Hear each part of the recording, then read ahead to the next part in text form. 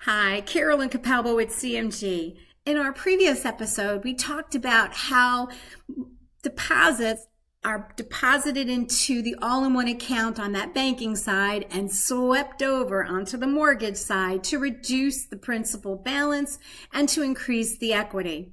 So now we're going to talk about how interest is calculated. So interest is calculated every single day on the all-in-one loan.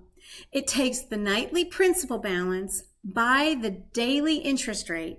Our interest rates currently are changing once per month.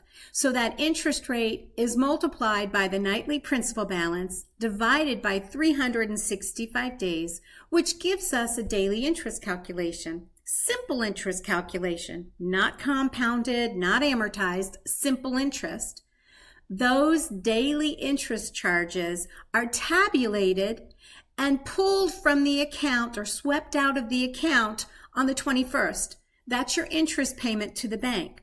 Remember, your mortgage payments are your deposits. Your deposits are your payments to principal. We're just going to take out the interest that is accrued when we utilize this simple interest calculation on the 21st of the month. And this simple interest calculation is calculated every single day.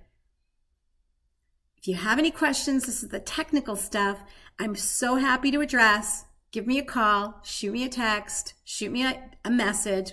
We'll talk. Have a good day. Bye.